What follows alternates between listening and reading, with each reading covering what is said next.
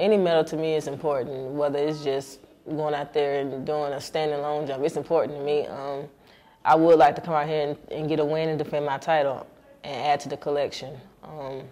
So anything by this being a world indoor, it's important regardless.